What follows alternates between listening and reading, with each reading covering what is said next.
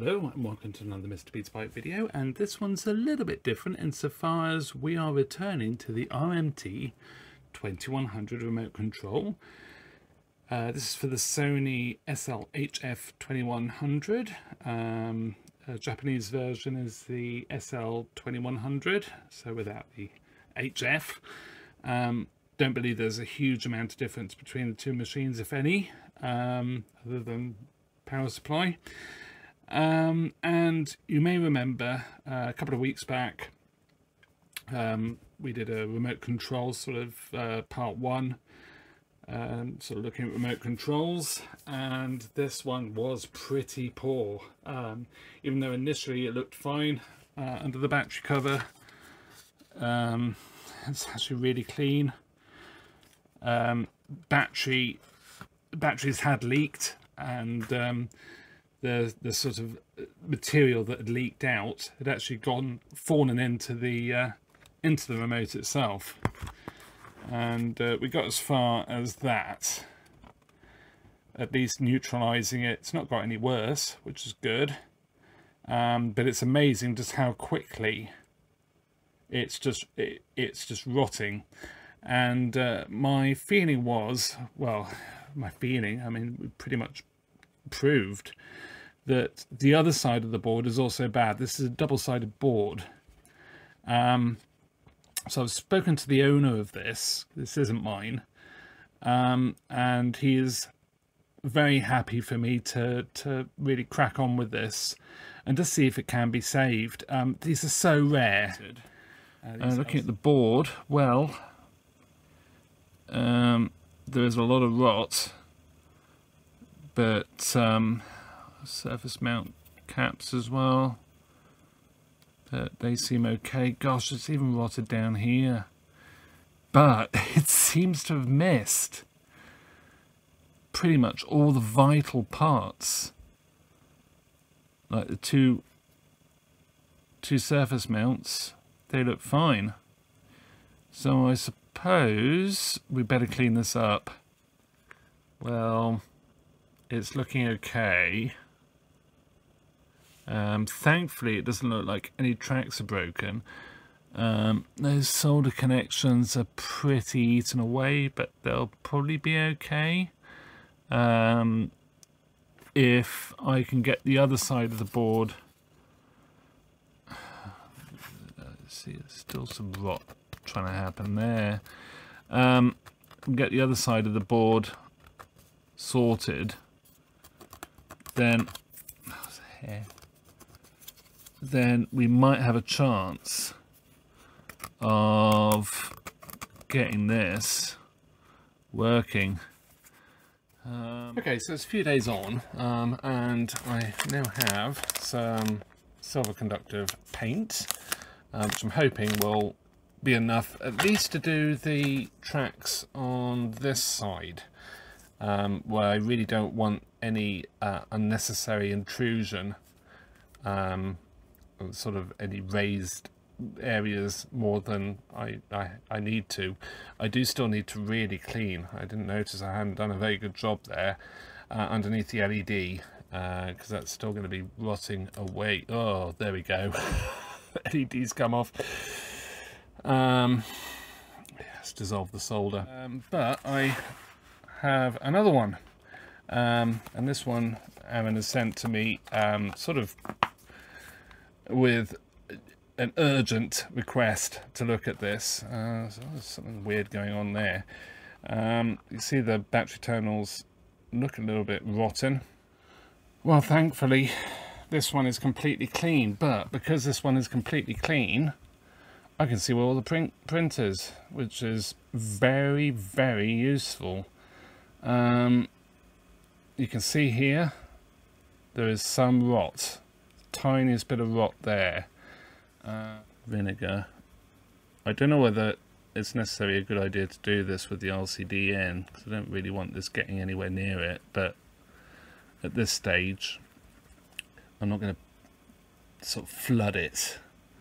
It's just really just to get a little bit of this vinegar, just get it so it's neutralizing between the layers. Oh, yeah, I suppose between the layers. But it's sort of through these from bottom to top connections. Okay, so it's a few months on, and I do now have an SL2100. Thank you very much, Aaron. Really appreciate it. And we've also discussed this one. It's still eating. It's still being eaten away by the corrosion, the leakage, the battery leakage, and it's just terrible. It's just, you can see it's all starting to rot in the where it goes through the print. It's still rotting. I know we tried to clean them out, but it just can't seem to, once it starts, that's it. So the plan is, this I'm pretty sure is good. This is the capacitive touch for the remotes. This one, the top of it seems to be causing issues, so we'll have a look at that. But I'm going to replace this one. This is the one that didn't seem to want to work correctly at all. It's dead easy to do. It's just literally desolder all of those. But yeah, but the problem I've got at the moment, this was working. It's working absolutely fine, and I've just put it on today. Double checked. Obviously, I've got 100 volts on the variable transformer, and it's dead. And I've got 100 volts coming up to here. So I don't know why I thought this had a transformer. I think it's because I think the US ones do, but the Japanese ones actually have a switch mode power supply, and I just have this horrible feeling that it's gone bad. And to be fair, if I realised it had a switch mode power supply, I would have checked it before I even powered it on the first time. But hey ho, you learn, live and learn. So I've got the problem that I can't test anything either,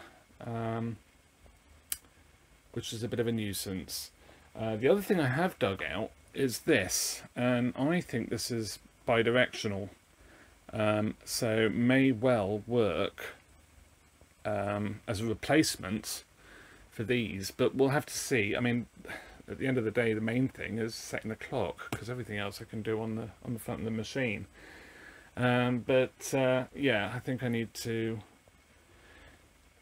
just work through everything and take it from there, I suppose. So this one is indeed, it just won't, you know, you're pressing and nothing is happening, and then suddenly,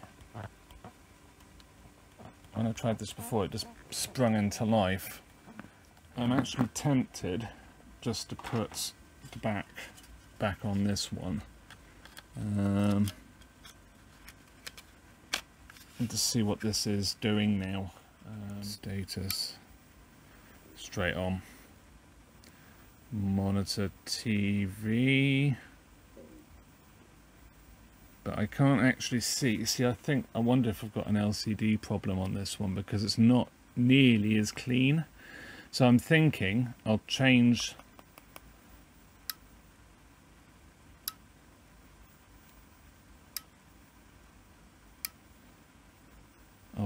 the LCD unit for the other one to see if it looks better. You can't see any of the dots.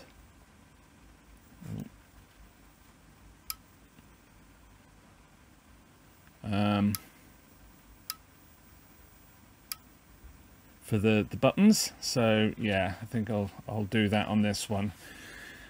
Okay, let's crack on. So let's desolder this again.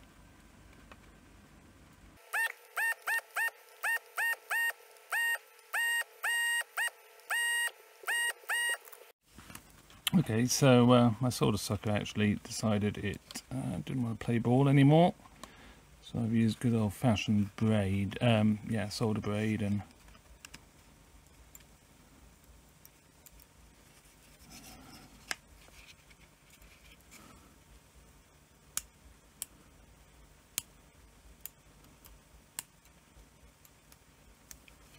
should come off now.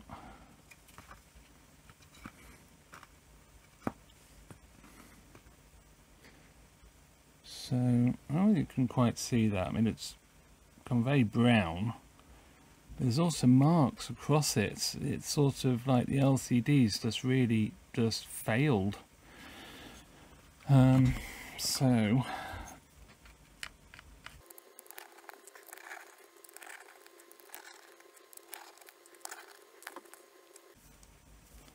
I'll take this a bit steady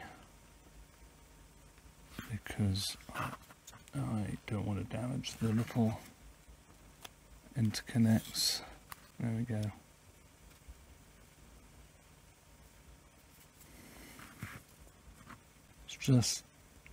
It's battery contamination there, see? I don't know whether I can lift this off. Yes. Yes, I can. And swap them over. This actually seems a bit different.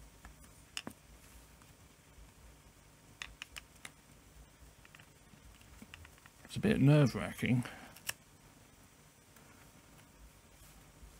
Just want to make sure it's completely spotless, which it is now.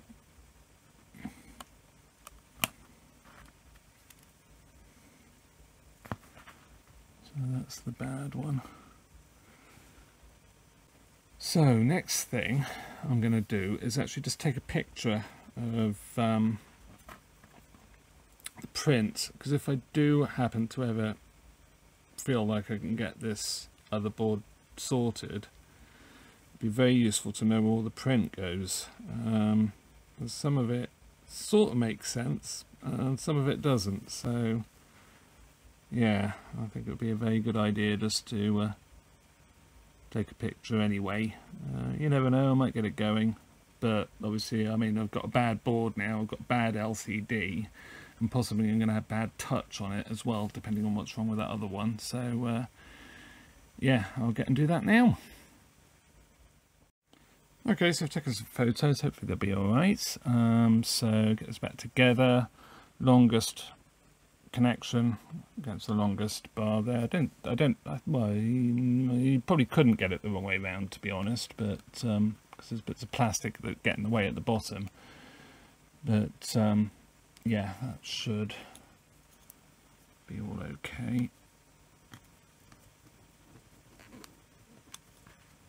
And I'm going to tighten these, put them in loose and then tighten them up sort of gradually, just so the pressure is equal, or more or less equal, as I tighten it all up.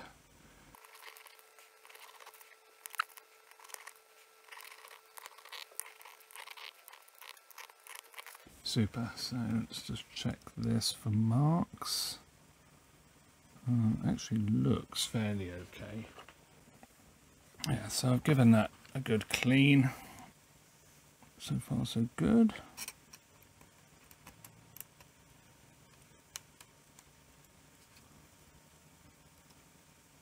And this is trying to come adrift.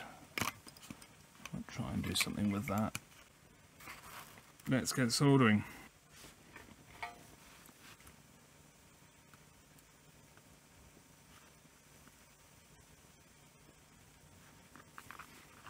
Okay, so just make sure that this is flush.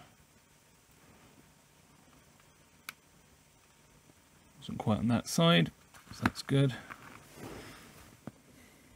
Yeah, there was actually a little bit of battery corrosion in this one, but not, I can't remember now, but I seem to remember there was a tiny bit just floating about, but luckily it's not done any damage by the looks.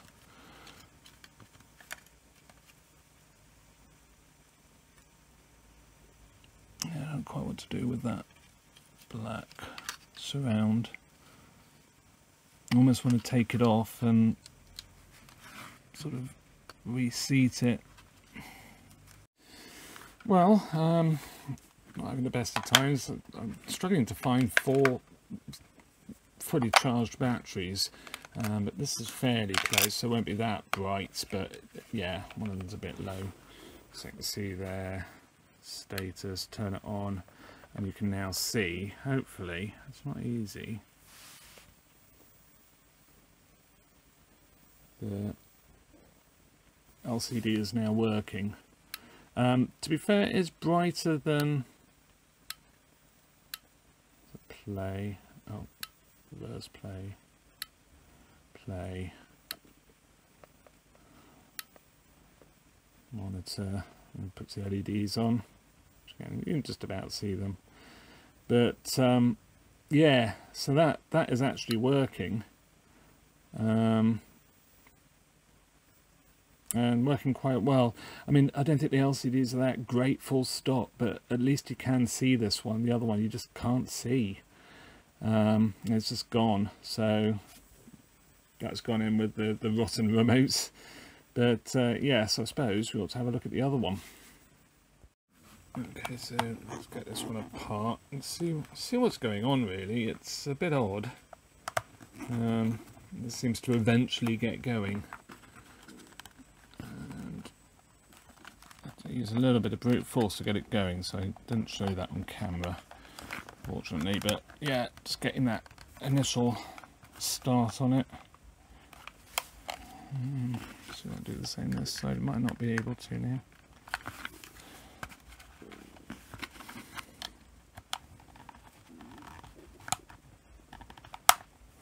Ooh.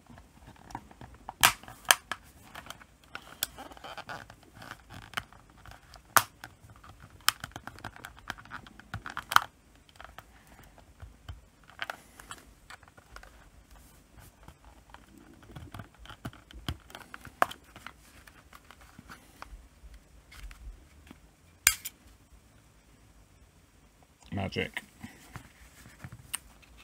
Okay, so this should.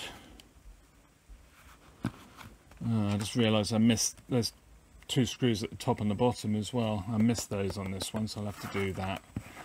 That's fine. Yeah, I think I might have put the window in the wrong way as well. So the gap,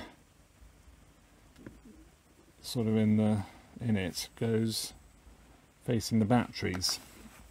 So let's just sort this out while I think about it.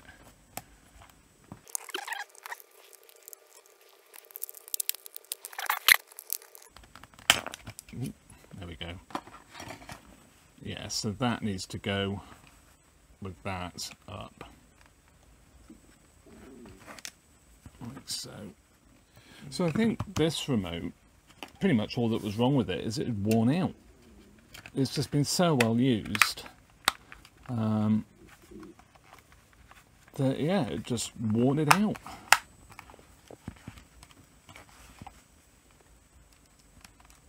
It's a bad LCD. Let's just pop batteries in this one quick. Again, just make sure I haven't broken anything. Yeah, lovely. Right, so that one is good to go now. The battery's in the right place, got a nice flap. One of the flaps is quite worn, which I think was on the back of this one actually. Yeah, so I'll get the other one done.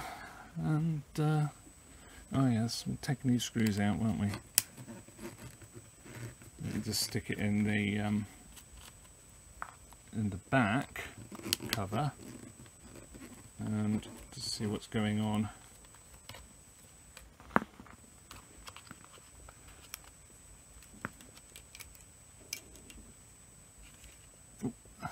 Ooh, bit gunky. I just wonder if a good clean might sort this out.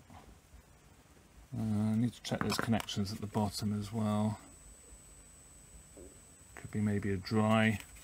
The other thing I was sort of wondering was these caps, whether one of those might be a little bit dodgy. It just seems to, once it gets going, it's okay. I don't know. We'll see. I've cleaned it up, but it does look as if the corrosion, or whatever's sort of got in there, has actually sort of damaged the contacts for the capacitive touch. So, well, let's try it anyway. I think if I change the glass,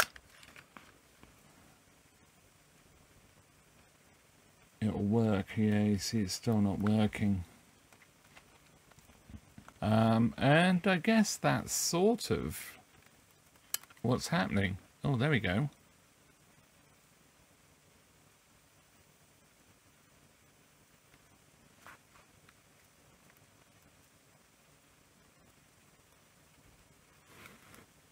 Nice and bright. LCD's good. Yeah, you see it's just not working now. Well, I think I'll change the glass. I've got a good glass. And we'll take it from there. I won't show it because I've already sort of shown it, haven't I? So, yeah, let's give it a go. You can see just how the LCD is just really aged. So, this is the other glass. That's good. So what was interesting, I don't know whether you can see that, but there's actually like bloom from what I don't know. You can't you can just about see it there. So I don't know quite what's happened there, but let's put the back case back on so we can try it.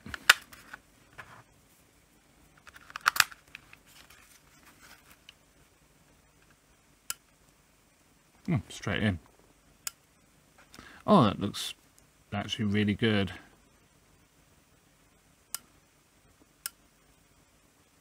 Ooh. I wish the machine was working, because I would love to actually try this.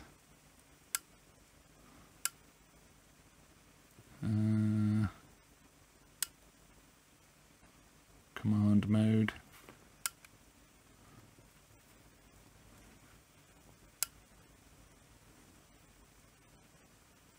Tune a TV. Monitor. It's so cool. So this is good. There's the time. Setting the time. Transmit. Nothing to transmit to. So it's just yes, and there it goes. Pretty solid transmit. So yeah, I mean this seems fine.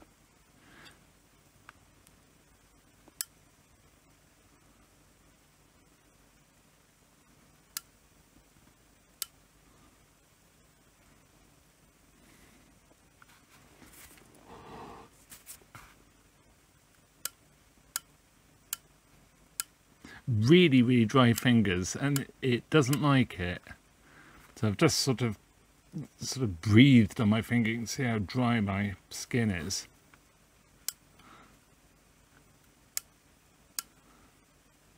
So cool, just really cool. The slight thing that bothers me is the other ones seem to act differently. So I might just go back and check that one.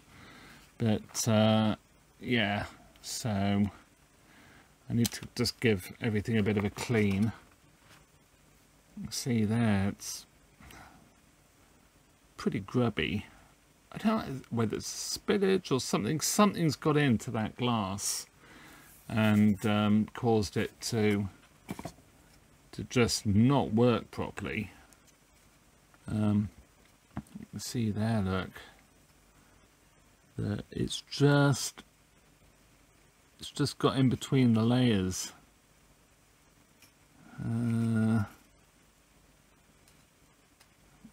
Bit of corrosion in there. Difficult to focus. But on this side you can really see it. sort of where it's sort of brown where it should be gold. So that'll do it. So just lucky I had a spare remote. I say a spare remote that Aaron didn't want all 3 done, because I couldn't have got them going without having the really wrecked one. So yeah, give this a clean and put it back together. So there we have it, all back together. This one is really good. Like I say, I'm a bit sort of like, because it's so much better. I mean, look at that, that's so cool.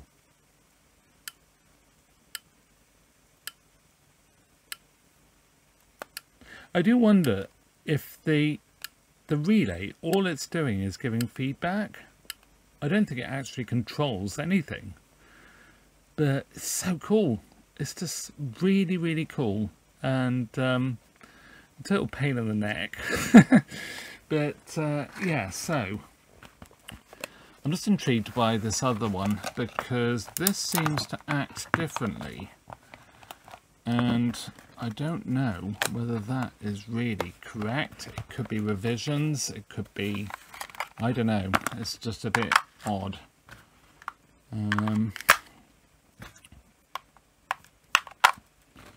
So let's put the batteries in. I've got a load of batteries coming tomorrow, which is really cool. So status. Yeah, so it is all there. It's just the LCD is a lot weaker.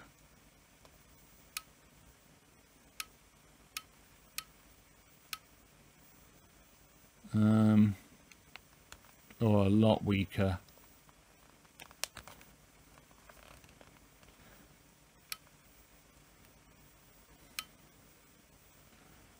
You can sort of see it. Oh, I think that battery's going flat.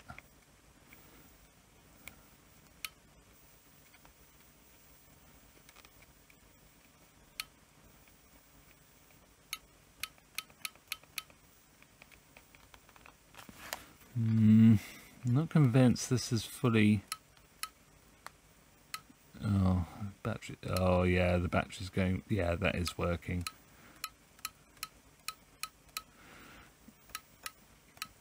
The battery's going quite flat, which is not helping things. Yeah. I think that rogue battery is causing problems. That one, it's the best one I could find. These 3 are brand new. This one isn't. So yeah, but that's working as well. Not as, the LCD is not as good, but there we have it. So I hope you enjoyed this one, something quite different. These remotes are really quite amazing. What an amazing piece of tech, really, for the time. And we have 2 working. But it's going in the box. That's what I'm going to say. Because that ain't going nowhere. It's just so rotten, and obviously, I mean, I've now got bad parts for it. Screws. So, yeah, real shame, but we have lost 1 remote. But we have 2 good ones now. One better than the other. You can actually see the difference in use with those. This one is obviously a lot more heavily used, has faded.